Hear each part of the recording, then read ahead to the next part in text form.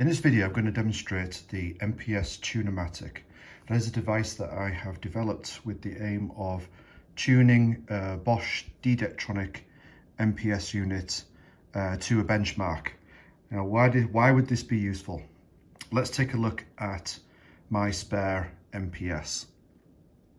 Now, there is two things to notice about this MPS. Number one, it no longer has the rivets. So somebody has opened this unit and put it back together, maybe to repair it, but it means internal changes. The other thing is it's missing the protective cap over the adjustment screw. Now, this cap was put on by Bosch and crimped on with 4 metal tabs, with the idea being that it's never removed. And at some point in the history of this unit, somebody has removed the cap, probably to move this adjustment screw, likely to mask a problem with the fuel injection system that they didn't really understand. So we don't know what the calibration is of this unit anymore. If we compare it to one that still has its cap, then you can see that it's got rivets, so it's never been opened, and it has the factory Bosch cap, which has a domed roof. It's completely intact.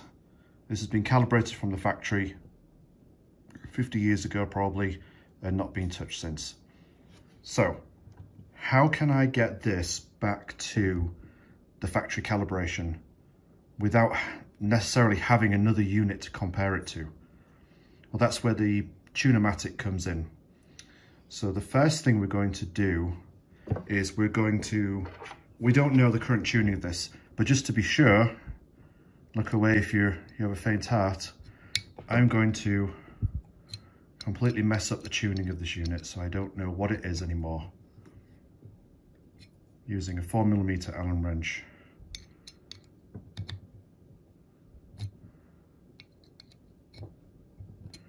So now we don't know how this unit is set. If we put this in an engine now, it could run rich, the engine could run lean, the engine could shake quite considerably if it's unhappy. So there's no way we're going to put this back in an engine until we have recalibrated it to match a benchmark unit.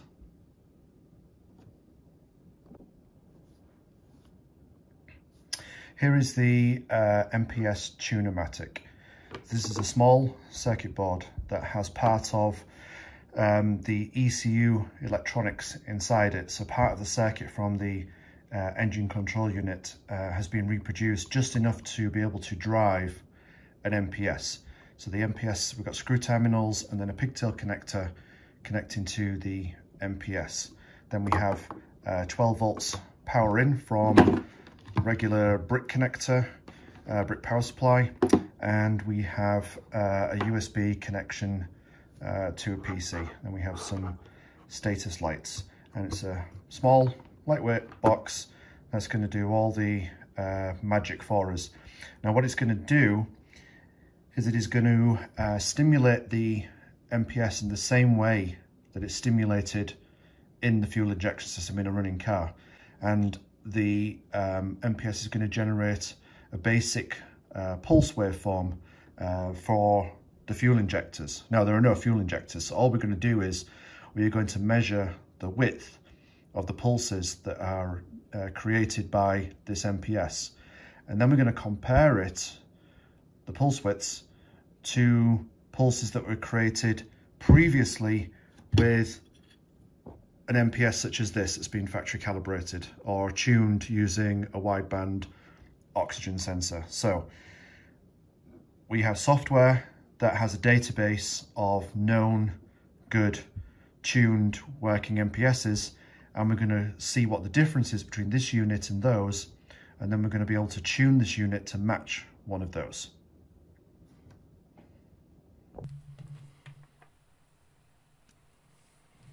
So the first thing we're going to do is we're going to connect to the MPS Tune-o-Matic using the free D-Jetronic Studio software, which is available from D-Jetronic.org.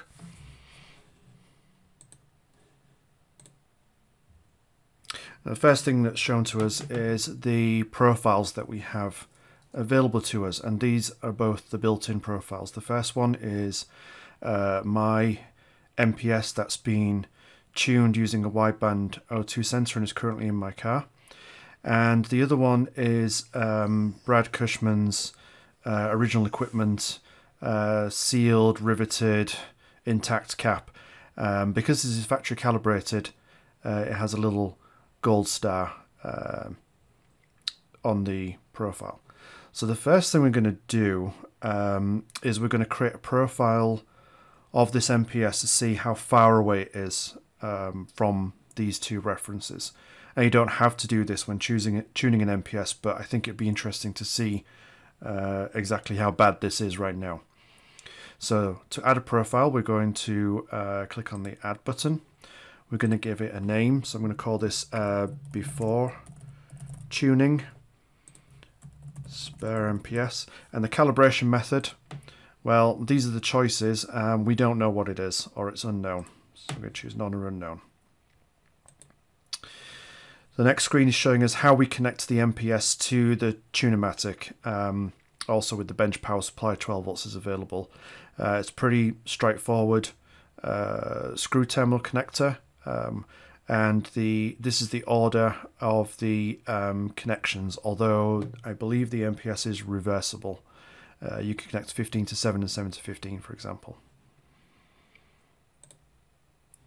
The next step is to connect the MightyVac or a similar tool to the MPS and to set the vacuum to 0 inches of mercury. Okay, this is where we create the profile. So the first thing we're going to do is we have no vacuum currently from the MightyVac. So we have done that. Now we set the vacuum using the MightyVac to 1 inch of mercury. Once we've got it to 1 inch, we click on that button to indicate we've done that. And now we do 2 inches of mercury. That's done, and now we're going to repeat this all the way up to 15 inches of mercury.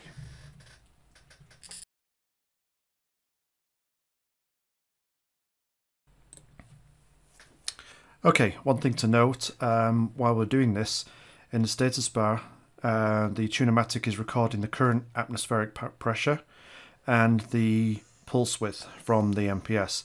And the atmospheric pressure is important because that affects the operation of the MPS. So we need to know what the pressure was when we made this profile so we can directly compare it to other profiles that were made at different pressures. Okay, now we have our before tuning profile. So let's see by clicking the chart icon just how bad it is. So here is my calibrated MPS. We have vacuum across the bottom in inches of mercury, and we have pulse width in milliseconds up the side. Let's see, here we have Brad Cushman's MPS, and we see that it is pretty close. And now let's take a look at this unit. Okay, so we can see that it is actually, it would create a lean running condition if we put this into an engine. Although it doesn't seem like much of a difference on this chart, this is actually quite a significant difference. So the next thing to do is we are going to tune this MPS and see how close we can get it. So we have to choose which one of the two we're going to use as our benchmark. Because this one is already in my car, we're going to use this one. So click on the tune using this profile as a reference. Again, we're shown how to connect the MPS to the Tune-o-Matic. We attach the MightyVac, and this time we set the vacuum to 5 inches of mercury.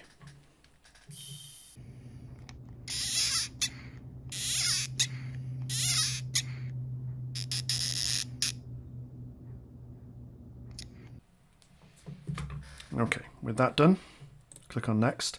Now we choose a reference. We can change it here, but we're going to choose this one, which shows that it is a wideband oxygen sensor calibration.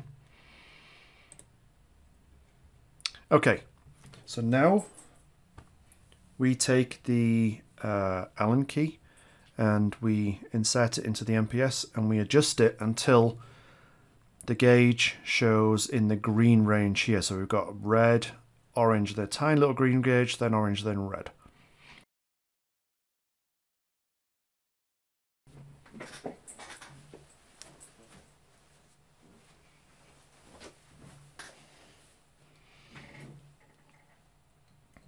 So this will not take very much adjustment at all. So to go down, we're turning anti-clockwise.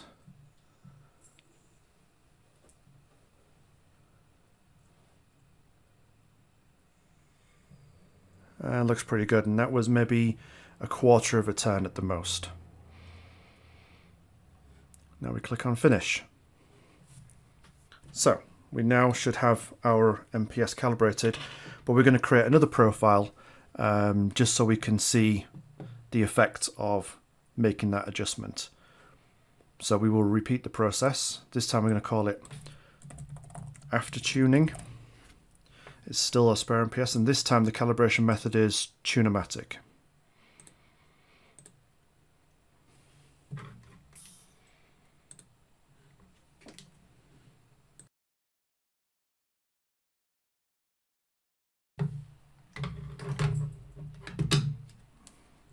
Okay, now let's see how this compares.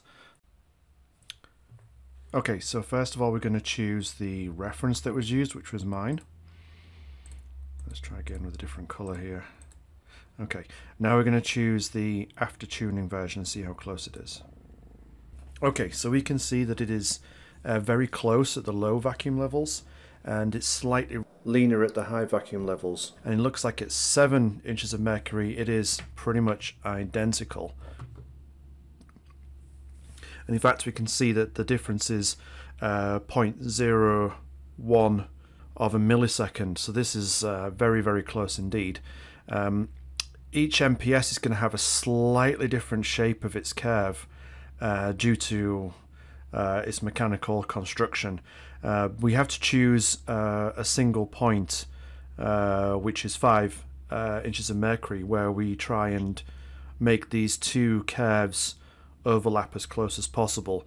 So we can't change the shape of the curve. All we can do is try and get them matching up using the single adjustment that we have. At the largest difference here, we can see that it is about 0.05 of a millisecond difference. So the next step is to give this a try in the car. I have the oxygen sensor installed into the exhaust in the car, and it's connected to this Spartan 3 wideband oxygen sensor device that outputs the air-fuel ratio value over a CAN bus.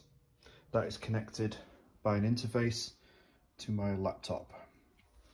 The Spartan 3 is powered from the ground on the coil and the switch 12 volts on the blue ballast resistor. The MPS installed in the car is the one that I used as a reference. Okay, we can see that the air-fuel ratio is bouncing around a little bit, but it's around 14.3 to 14.4, maybe 14.35 to 14.45. So this is looking pretty good. It's where I set it when I last calibrated this unit. I now have the tuned MPS connected to the car. I'm not bothering to install it in the engine bay for this test. So I'm ready to go and see what the air-fuel ratio is for this unit. So we can see that the air-fuel ratio here is about 14.5. It's a little bit more stable with this unit, a little bit, which is a difference of 0.05 to 0.1 units of air-fuel ratio, which I think is pretty close. Thanks for watching this video. I hope you found it useful and informative. It shows that D-Jetronic MPS units can be calibrated without having a reference physically in your possession. It can be done purely with software and a little box of hardware to perform the pulse width measurements. So this gives another option for tuning these units back to their factory settings. Thank you.